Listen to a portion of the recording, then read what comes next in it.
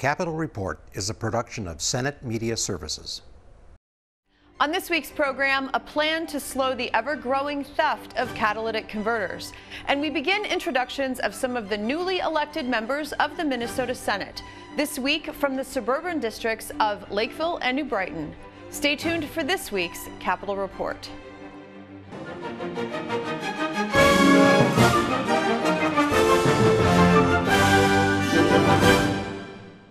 Welcome to this week's program. I'm Shannon. If your car runs on gasoline, a special device called a catalytic converter helps minimize the release of harmful exhaust chemicals into the air.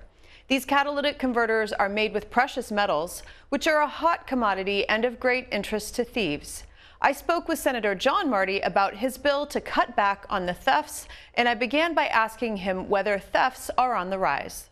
They're very clearly on the rise. It's just a matter of the value of the metals. The catalytic converters, which the catalysts in them are precious metals that help break down the toxic pollutants. And so they require a piece of scrap metal might have $200 worth of scrap metal in it.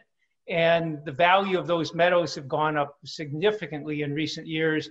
And therefore, it's a very profitable crime for people. So yes, they have gone up. I think in St. Paul, they have gone up like fivefold in the last 5 or 6 years, and they continue to grow as thieves find it's a quick way to get a couple $100. You introduced a bill that would make it more challenging for thieves to sell catalytic converters. You introduced the bill in the last regular session. You also introduced it in the most recent special session. What do you have in mind? Sure. There are several things we're trying to do. One of which is it's all focused on the fact that the people who are stealing these can do it quickly and they can sell them quickly. And some of the scrap metal dealers are in effect fencing operations. They're marketing them to these thieves saying, here, you can get it quickly and easily, quick way to get cash. And unfortunately, all it takes is one of those Sawzall types of electric saws. You just go slide under a car, a couple of quick cuts. It can take you less than a couple of minutes. And it's well hidden because you're under the car. They do it on street corners. They do it anywhere in the middle of the night, sometimes in the middle of the day. And so what we're trying to do is block them from happening. Several things in the bill, one of which is we require them to hold the converter for several days before they sell it. So if police or others can go there and check them out. Number two would be requiring them verifiable information on the fact that they're legitimately the owner of the catalytic converter. And the third thing we're trying to do is say scrap metal dealers can't buy them from anyone other than a bona fide business that deals with car repairs. In other words, if I come in off the street corner and say, hey, I got 10 catalytic converters for sale here, and they pay me a couple $1,000 for them, where did I get them?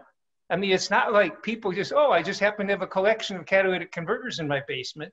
No, they're stolen, and very obviously in most cases stolen. So we want to try and make it much more of a hassle. Who are the victims of these crimes, and and how much does it cost for the repair? How much are these people out, and does car insurance help in any way? Yes. Well, first of all, car insurance does help because if you have a $1,000 deductible and it costs you $2,000 to get it replaced, well, it'll boost your auto insurance rates probably, but it also will save you $1,000 on it because it's typical to be paying a couple $1,000 to get a repair on a catalytic converter.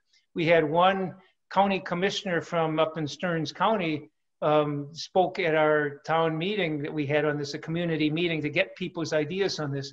He talked about a local nonprofit that had vans for driving people with disabilities.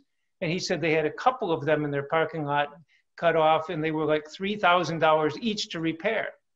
And so it's hitting nonprofits, it's hitting small businesses, and hitting family after family after family. I've talked to people who have one stolen, they get it replaced, and they get another one stolen. Most of us, fortunately, haven't had this experience, but it's a couple $1,000s out of pocket in most cases. And it appears that these criminal activities are on the rise.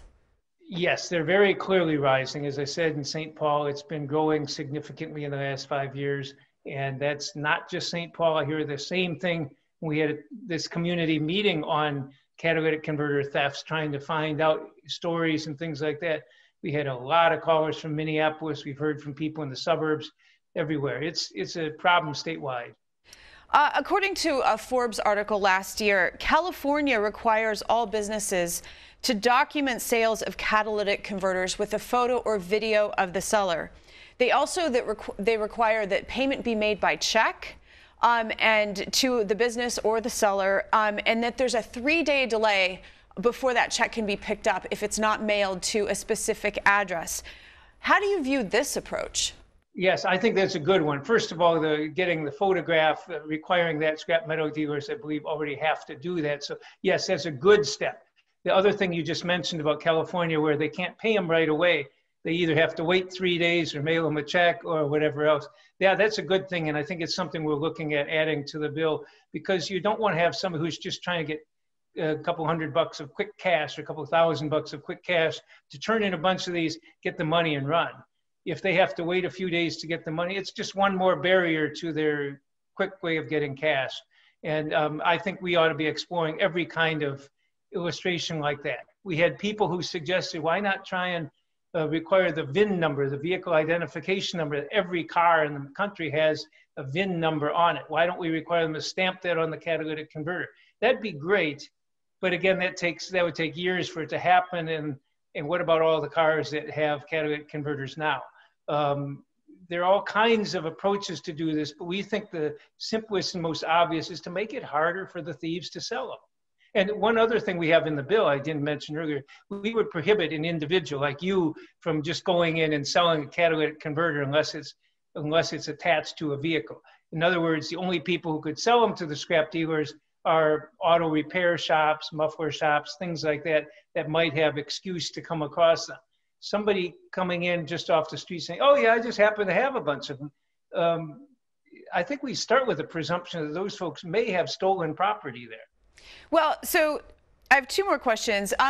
Regardless of the remedy to disincentivize the theft of catalytic converters, isn't this whole industry suspect in and of itself? I did an internet search.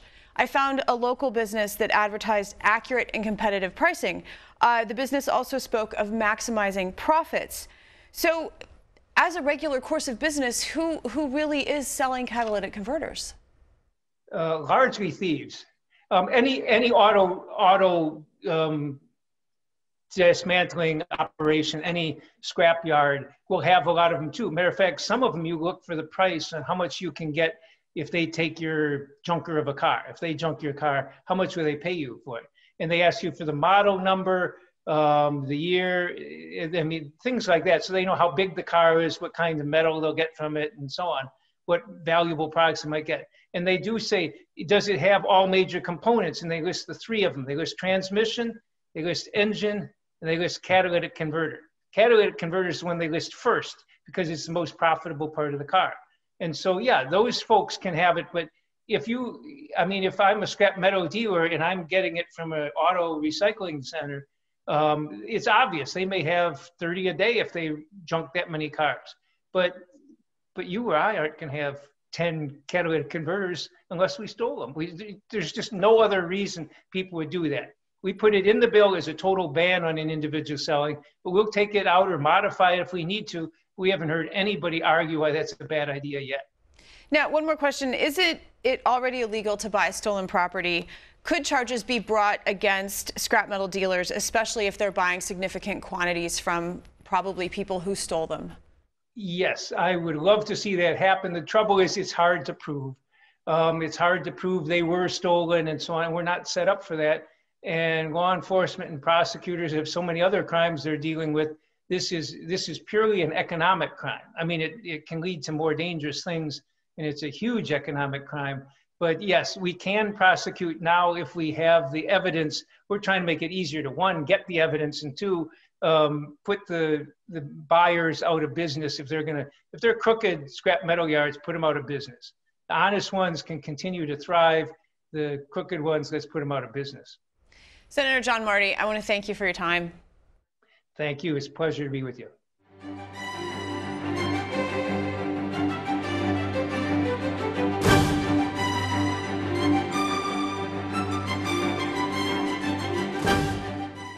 Zach Zach Duckworth defeated DFL incumbent Matt Little by 10 percentage points in the recent contest to represent Senate District 58, which includes Lakeville, Farmington, and Southern Dakota County. I spoke with Senator-elect Duckworth this week, and I began by asking him why he thinks the voters chose him. Well, first off, thank you, and I appreciate your time. Thanks very much for having me. I think very unique times called for a unique set of perspective and experience, and I think that's ultimately why the voters chose to support me and send me to the Capitol. As a member of the Minnesota Army National Guard, a first responder, a small business owner, a member of the school board, given all the unprecedented challenges that face us, I think folks realize this is somebody that's got some experience and perspective that will be of value at the state capitol. And I'm very thankful to them for that. You and Senator Little both made the effort to run clean campaigns, which is a fairly unique approach in our modern political climate. Why was it important to you to try to focus on issues and not demonizing the other side?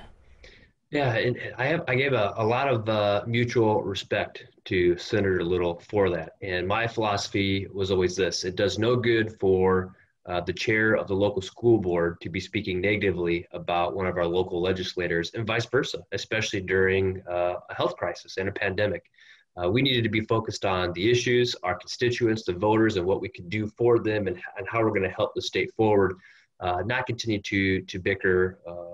I shouldn't say continue, but not to bicker or negatively speak about each other. There were plenty of third-party entities that sought to do that for both of us anyway, whether we liked it or not.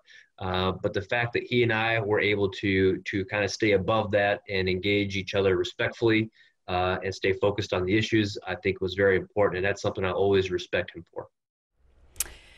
So in answering my first question, you did run through your resume, which is striking. You National Guard, chair of the Lakeville School Board, head of a real estate team, a volunteer firefighter. You are going to be one of the younger members of the Senate. How does your variety of experience, what are you going to bring to the Senate? I think I'll bring a perspective that is grounded in what young families are experiencing currently. I've got two little ones. My daughter's 4.5. My son is 2.5. Their names are Grace and Logan. And they're one of the reasons why I decided to run for school board when I did just a few short years ago. But having that perspective of a younger generation, of younger families, and I like to think of a business owner, will be something that folks find valuable as we deal with such challenging issues right now as the education of our children and some of the restrictions that our businesses are facing.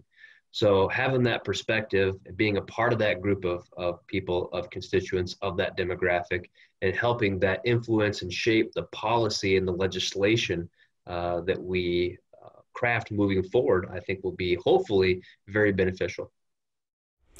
Your Republican colleagues certainly recognize your leadership potential, and it's demonstrated by the fact that they have put you on the Senate Republican caucus leadership team. From, freshman senators already have quite a lot to learn, and you're jumping in now with both feet. Like I said, you're very accomplished as at your age. You're younger than what we're generally used to seeing here at the Senate. But is being this busy and this driven, is this just kind of how you operate? I'll be honest with you. I'm driven by passion to serve, and that's what motivates me. And I kind of jokingly tell people the busier I am, the higher I tend to perform. And right now, there are no shortage of ways in which we need good people, leaders, to step forward and serve our state and our country and our communities. So that's why I've chosen to step forward and do what I'm doing currently. And I very much look forward to it. I'm extremely, extremely humbled by the fact that my soon-to-be fellow peers in the Senate would consider me to be a part of the leadership team. I can't tell you how appreciative and thankful I am for that opportunity. And I'm mostly appreciative of it because I feel it will help me learn that much faster, because as you mentioned, the learning curve is going to be extraordinarily steep, especially given everything that we're dealing with at the state level currently. So I look forward to it. I'm up to the task, but there's no shortage of obstacles that we're going to have to tackle head on. Now, you've mentioned this, and in my reading about you, I have learned that education is very important to you. You were elected to the Lakeville School Board in 2019, and you are now the chair. Your children, as you mentioned, are not even school age yet. What prompted you to run for school board, and specifically, how will that experience translate to the Capitol, do you think? Sure. So originally, I graduated from Lakeville schools. So I'm a product of the very school district that I have the pleasure of serving on the board on. And for me, it was about service to the community, making sure that we're continuing to provide fantastic education here in my hometown and in our schools. My daughter Grace actually has been enrolled in the district's pre-K program, going on her second year. So we've experienced, my wife and I both have experienced schools personally as students, and now we're experiencing it as parents as well. And so it was extremely important to us that we do what we can to positively contribute to that school district. And I think as far as how it's going to shape my perspective moving forward, this is probably the single greatest issue in which I feel that my perspective is uniquely situated to the task at hand. I mean, just this morning, I was dealing with the issues that we're facing as a school board. And so to take that perspective, that firsthand knowledge, those relationships, and bring it to the legislature as we are debating how we're going to move forward as a state, how we're going to continue to try to provide fantastic education for our students while also trying to manage the incredible workload our educators are facing as a result of having to provide education in an unprecedented means. It's something I intend to put to use immediately at the state capitol. Community members, students, teachers, there are so many people right now that are just pouring their opinions, their feedbacks, their perspectives into us as local leaders right now in terms of what they're experiencing, what they desire, how it's impacting them and their families. And we need folks at the local level to listen, bring that feedback to the state capitol, and advocate for the necessary changes that are required to help us all get through this tremendously difficult time. Senator-elect Zach Duckworth, I want to thank you so much for your time today. Thank you. I greatly appreciate it. Thanks again for having me.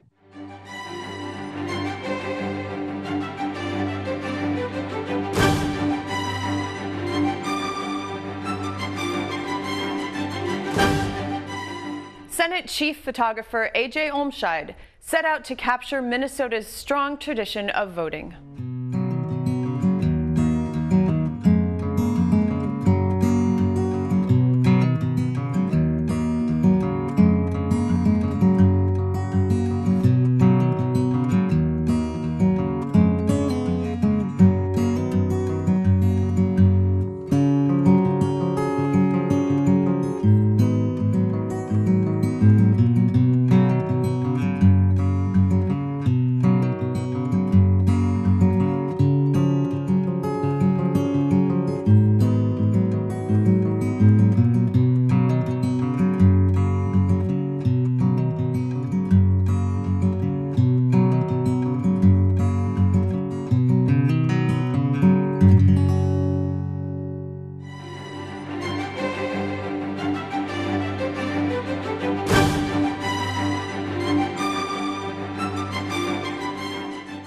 Kunesh-Podein has represented House District 41B since 2017. Due to the retirement of Senator Carolyn Lane, Senator-elect Kunesh-Podein won her bid to represent all of District 41, which includes the communities of New Brighton, St. Anthony, Columbia Heights, Fridley, and a portion of Spring Lake Park. I spoke with her this week, and I began by asking her what compelled her to run for the Senate. It's hard to pass up the opportunity for another adventure or another challenge for me. I especially thrive under those circumstances, but it also gives me the opportunity to continue working on some of the issues that propelled me to run in the first time. When I'm not at the Capitol, I am a teacher. I'm a library media specialist in a middle school. And so for the last 25 years, I've seen the changes that have happened in our educational system. And that was one of the things that I decided to run for. I have been able to do some really good things in the House, pass some really good legislation. And I would like to be able to take those kind of things that I've done and move them over to the Senate, hopefully sort of to educate the Senate as well, just as I've done in the legislature around issues, and most specifically around issues that affect our American Indian communities, our tribes here in Minnesota. And so with those sort of ideas in mind and looking to create better relationships between the House and the Senate, I decided to run to take this Senate seat and represent my entire district, as well as have a voice in Minnesota. You mentioned Native American concerns, and I wanted to point out that Minnesota Supreme Court Justice Anne McCaig became the first Native American justice in 2016. Our Lieutenant Governor Peggy Flanagan is the highest ranking Native woman elected to executive office. You are now the first woman of Native American descent to be elected to the Minnesota Senate.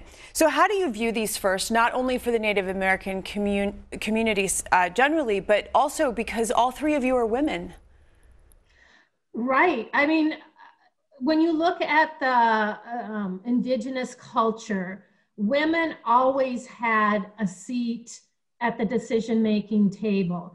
They have been political leaders and leaders in their communities for thousands and thousands of years. It wasn't until the colonialism came in and the whole patriarchal idea of politics came about. And so maybe for some of us, it's sort of a natural progression, but it certainly is really a great phenomena for Minnesota. When you think that this was the original Dakota land and the Anishinaabe lands, and you know, here it is 2020, and we have our first woman senator of Native descent in our state. That's sort of a really sad realization.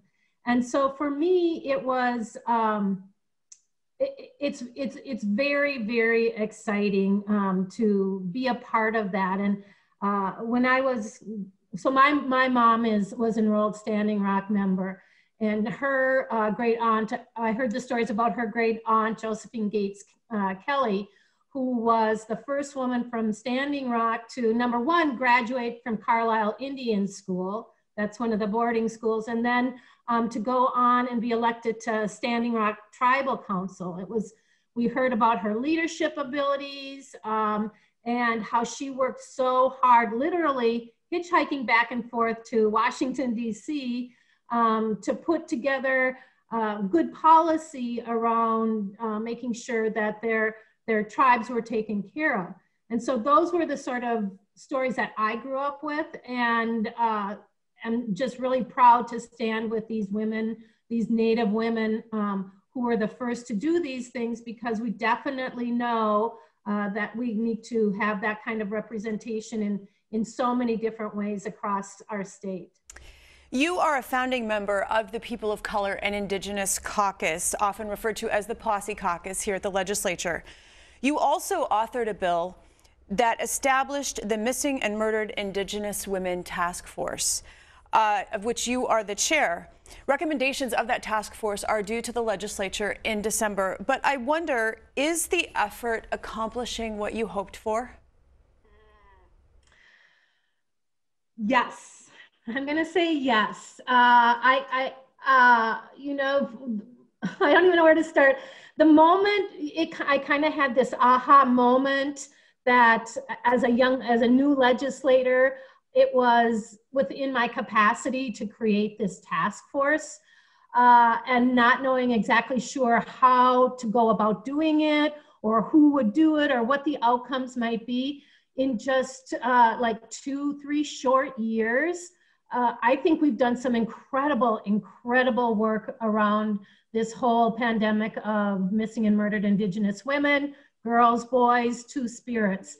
And so we've been able to bring in so many of the commissions, our governmental commissions, so many of our community organizations that have been working and addressing the violence against women and children, and sit down with each other and really talk about what the issues are and how we can ensure that we can disrupt it. Of course, COVID interrupted this. We had quite a few community conversations around the state where we would invite community members to come in and speak their mind, tell their stories, share their thoughts and ideas around it. And of course, we weren't able to do that once the pandemic hit us here. But I can tell you that the committee and Nigel Perot and Kate Weeks and Stephanie Autumn and the folks from Wilder have worked so hard and put together a really incredible report. And I can't wait to share it with everybody in December. One final question before we go. You're an educator. Governor Walz is an educator. The future First Lady of the United States is an educator. What do you hope this means for education, especially as we begin to emerge from the scourge of COVID-19? Well, we are going to have to work so hard at rebuilding the health of our communities, literally and mentally, and as well as putting our schools back in order. I'm still teaching, and so I won't be done till the end of this month. And I've seen firsthand how this has affected the families. I've had parents on the phone. I'm the library media specialist, so I was in charge of getting out 900 Chromebooks and supporting families and students and teachers. And I can't tell you how many conversations I had from parents and grandparents and students and teachers in tears and frustration. You know, how do we put our education back in order? And that means the federal government picking up the responsibility of not only funding the educational necessities that we're going to have down the road, and that means broadband and books and resources. Supporting teachers is going to be so important. This has been so difficult on teachers. We hear about so many of them leaving the profession. We are already shorthanded. How are we going to rebuild and restructure our educational process so that it works for our students and our teachers and our families in a way that's going to not put too much pressure on them? Because you can imagine that most students are going to lose 1 year to 2 years of education. So do we go back and start over? So we're going to need a lot of guidance from the federal government, and that's what I'm going to look for because I know that they value it as well. Senator-elect Kunesh-Podein, that will be a question we look forward to your work on in this coming session. I want to thank you for your time. Well, thank you for inviting me here today.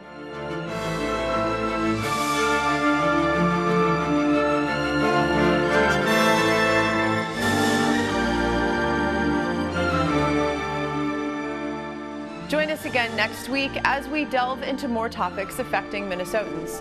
I'm Shannon Lurkey, and on behalf of all of us at Senate Media Services, thanks for watching.